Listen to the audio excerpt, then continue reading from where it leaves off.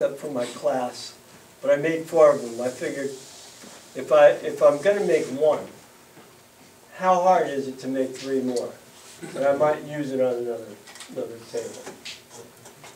Now a lot of my stuff, the leg seamlessly kind of goes into the top or the base.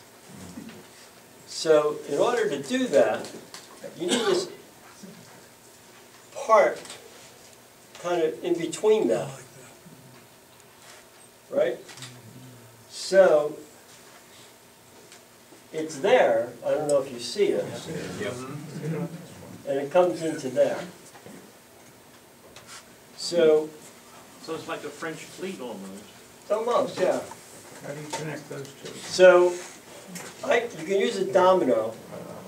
However, I also thought that some of you guys may not have a domino. How many people have a domino? All right, they're great. Obviously, you have awakened. That's the big one? I have the big one, but so I need to screw that. All right, so I want to show you. All right, we'll hit another slide here. So that's basically what I was doing before. You see on the bottom, there's a template that you route. So I routed that template. I put my other thing and cut that, just like I showed you guys, right? All right. So we could maybe put that. Anyway, it's okay. Leave it there for now. All right. So, but I wanted to lay this on its back.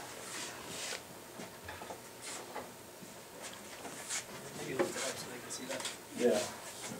So obviously you see this mechanism here, right?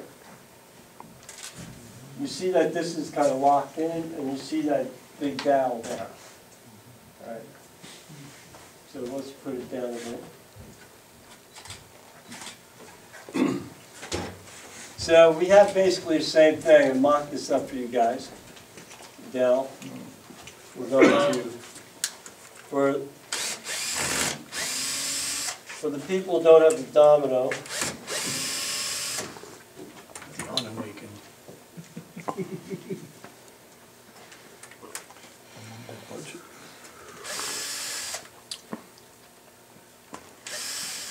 and I should say why we have that. Because if you drill into end grain and put a screw in end grain, it doesn't have much power. It's not the best. You'd have to go with a pretty long screw. Right?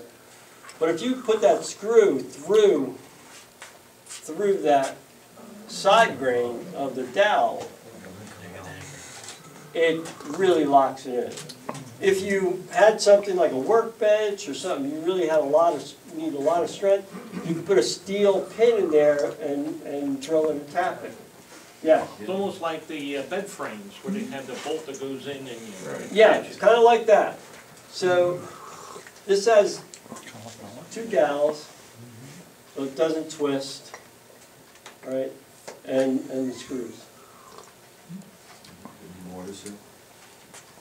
What's that? You wouldn't mortise it? Mortise it? Well, I like mortising, but I have the domino. I've done a lot of mortising. When we get done. Yeah. So, Domino class.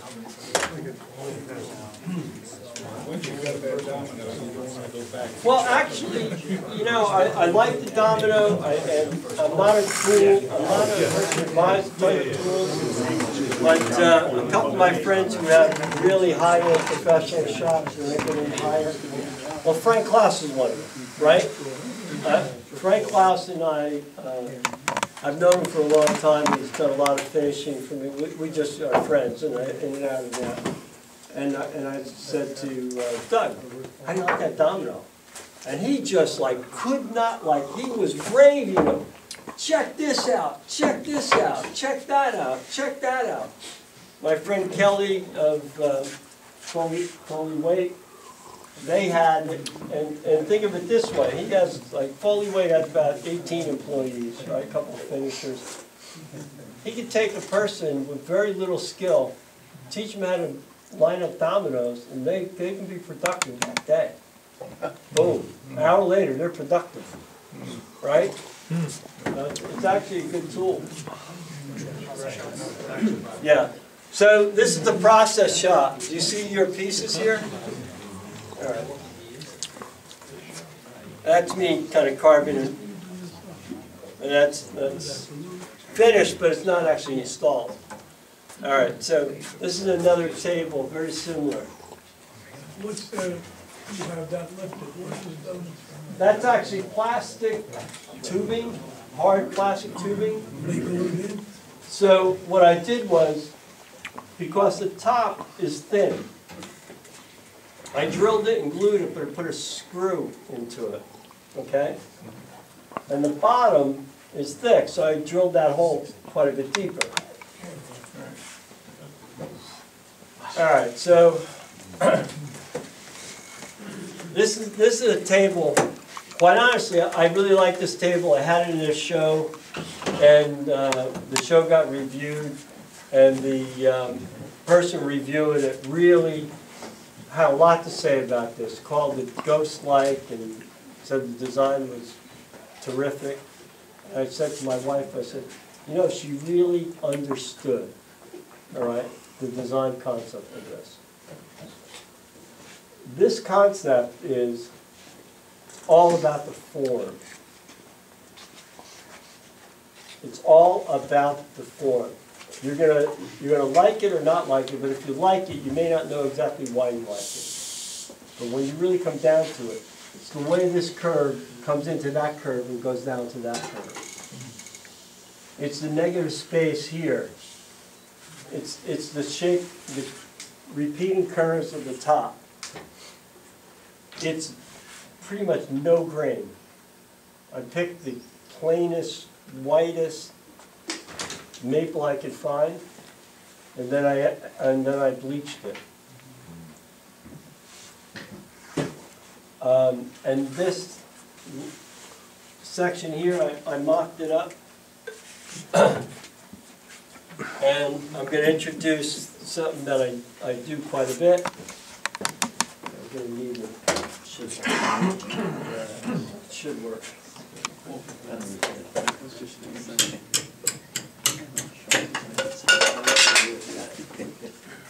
I'm a woodworker instead of a baseball player. All right. A lot of times I will take pieces, and I think I have another one in here. You actually cannot find it. Yeah, it may be in the box. Anyway, a lot of times if I have nice pieces, I will cut down the center on both sides and store my pieces, right? And it will dry out uniformly. It's exactly what they do for violin backs. You can buy fiddle backs, 10 years old, 20 years old, 30 years old. They come this way, they open it up, and they book match. Right? But I drop the stupid thing so it book match this way. Right? So, and it'll book match. I'm sorry, I just wanted to make sure I understand. So you're basically running in a kerf on table saw, Yeah. top and bottom, but leaving a little sliver in between. Yeah. Okay. And you don't find that it closes or opens on one Well, side? that doesn't bother me, but if I cut it all the way through, I could lose this piece and now I have to find it. What piece matches that grade? Where did I put that? So I don't do that. So, But do you find it actually dries more uniformly? yeah, Do that? well, As opposed to ripping it all the way and then stickering it? well that would dry pretty well too, but then I'd still lose the parts. And I don't do it to everything. I do it when I see really nice grain. I did it to this to show you guys, and on Sunday I had a presentation. Sunday presentation was a little different than your presentation, but because I've been here before, I'm trying to show you some other newer stuff of what I've been doing. But I have in my loft lots of pieces with beautiful grain or curved grain, because I use that with my work. If I'm going to sweep this line, I want grain a lot of times to sweep that way, right? That's where the strength is. So, for instance, remember that table that I called style early on? It, anyway, that was a commission piece. And it's on the cover of a book, and it's been in museums and stuff like that. But one thing I do a lot of, and using that same technique, is I will book match this side to that side. Now there's a couple reasons why this is actually 3 layers. 3 layers, right? The reason, if I had a big wide board and I bandsawed that out, it could snap, right? But if I have the centerpiece coming this way, and another piece butting up to that with a cut angle, but then I have another piece going over that section like a brick wall, right? Then it will lock in. So I do that a lot, especially if some things are delicate and it's got a big curve. Now some people will say, why don't you laminate and bend it? A lot of times when you carve in, you see a lot of lamination, kind of takes your eye off of it. But I do bend quite a bit. So, hey, guys, it's not 3 layers all across, it's basically a double bridle joint. No, it's 3 layers all the way through, and the center layers kind of go this way, and this way, and then this covers all of those joints and locks it in. So you don't worry over time that the difference in grain movement? No, well, you're using the same materials. I'm always using the same materials. In fact, a lot of times from the same board, right? And it's so there's not much width on these pieces. So you know, like most of your movement is through the width. It's not going to go much if it's only a few inches. But that's actually a really excellent point, because so many people either ignore seasonal movement or don't really take care of it or don't understand it. And that's a shame, because then pieces start to break apart. All right, what do we? So this is kind of, oh, I didn't tell you the most important thing. How do I make this? How do I make the leg? Do I have a suggestion? I think it's 2 pieces. Each leg. Your photo already gave you. Well, you're right, but you haven't hit on it yet. Take a piece, cut it down the middle, and then I can bandsaw that, right? Mm-hmm. Now I have that. Do another one like that, right? Now glue the 2 together with brown paper in between it. And now turn it on my lathe. Go back. No, I guess go forward. I'm sorry. You see where I'm splitting it apart? Wow. And you see where the lathe part comes? Was there any point where you saw that form coming off the lathe and said, wow, I should do another one, but leave it as a whole round leg as opposed to splitting it with brown paper next time? No, I haven't done that. But I've done this technique on a couple other tables. And the first one, I drew the sketch, and then I said, how am I going to do it? And I liked the sketch, and then I figured, wow, I can turn it on a lathe and split turning. And then I said, well, I want negative space through here, I want to see through there. And so I figured, well, I'll cut that first, bandsaw it, clean it up, glue it, put another one on, turn it on the lathe, separate it, and put it on. And the joint on this one, you notice how I have these like this, right? What I wanted to do, and when I had this, all of these are that way, right? And there's a separate piece on either side of that that's kind of like that. Kind of like that. Now that really locks that joint in, right? And it allowed me to bandsaw that It allowed, gives me a lot of extra strength, and I think it came out pretty good. I like that. So I guess the question, Yeah. obviously when you turned it on the lathe, do you have to cut a flat there and put another piece and then hand shape it? But the top was turned too, No, where you're going into the, this No, surface. just like, yeah, but Just that's like- the outside. You're right, but the inside probably had, you know, it was spun on the lathe. No, Not- the outside of the So turning two is legs inside are of the one. lake. the outside of the turning is here. Yes, that's what I'm saying, so, you know, you got a radius on the inside here, You right? do that after. And so, you know, So there was you another piece here. On the side facing us. There were two legs. I Yeah. get two legs out yeah, of you, it. yeah, Two turns. After you pry them apart, it goes back and shape.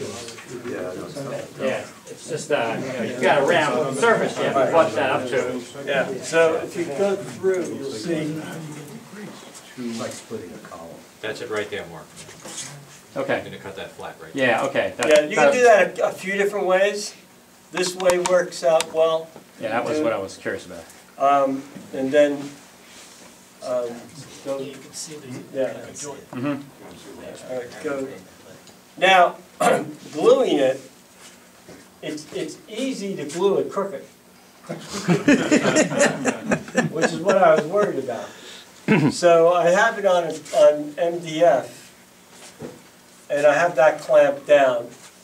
And then obviously I have a framing square, so I'm lining up dead center so that when I glue it and put the table, I don't have a leg that's bent. Are the two center pieces half lap? The crossing? Yeah, well, actually, even more so. It's cross-lapped, and then I crossed over with another piece on each. Because I always feel that if I can make it stronger and more durable, I'm gonna make it stronger and more durable. And I've been doing custom furniture for close to 40 years, and I've never had a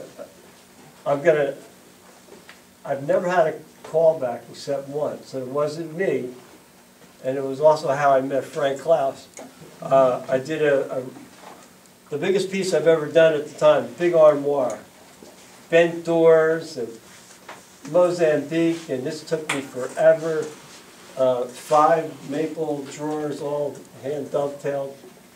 It's on my website, at least a picture of it in cabinets. And I called up Constantine's, and I said I want to talk to the tech guy. He came on. I said, you're selling veneer glue. It sounds a lot like contact cement. But it would be really nice. So I told him what I had. I had 30-inch doors, 22-inch wide, curved. I have maple veneer. Oh, perfect. That's exactly what you want to do it for. So I delivered the piece. It was just really nice, right? 3 months later, I get a call. It's starting to bubble.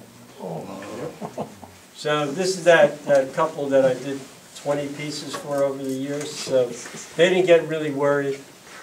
But when I walked in there, I almost had a heart attack, and I had to try to disguise it.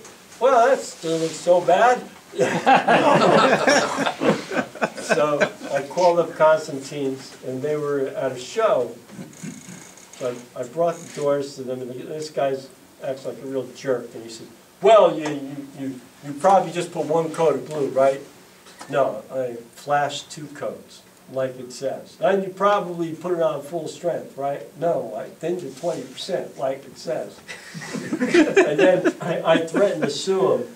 A friend of mine said and he's a federal prosecutor, a really good friend of mine. He says, it's obvious.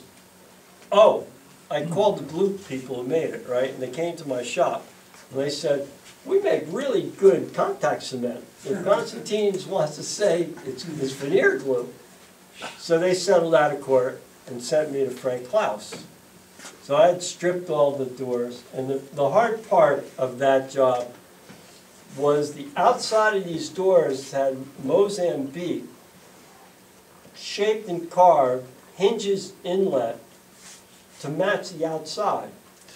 So to get it in a vacuum press and get this re-veneered, I have to take that off somehow, put it back on, make up for the saw curve, have it go back on the cabinet so that all the hinges match, and open and close really nicely.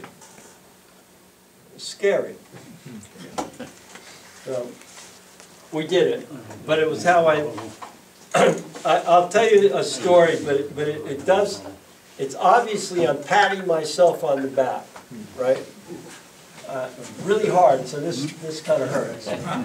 But Can we Frank take, and I are working on my doors. It's a Monday, and he had gone in. He starts telling me, I was into this show. It was at the Gallery of Applied Arts, a brand new opening, $1 million gallery. Sam Loof was there, Wendell Castle, Wendy Nakashima, Nakashima was there. You name it, they were there in that, right? And he said, there was this desk, it was beautiful, it was this, it was that, it was this, it was that. I said, was it about this high? Yeah, was it like this wide? I said, yeah. You know it? I said, yeah, I made it. Which I did. And I made it for Foley Waite, who had the contract, and they hired me to make that piece. We made 2 other pieces that were in that show. But the little bit of hardware we had was sent out to be gold-plated. It was like taking a final exam every day. I even remember drilling the escutcheon for around the key that was gold-plated. I had to get a 27/64 bit. We took it, I polished it, and I had to drill it right in the right spot without chipping anything. And I was scared to death. So anyway, and it's sold to the Johnson & Johnson, and Foley Waite was, and they took orders for it because I made jigs and fixtures for it. All right, let's go. Glenn, let's before you go on, let's just take a 10-minute All right, break, all right? great. Give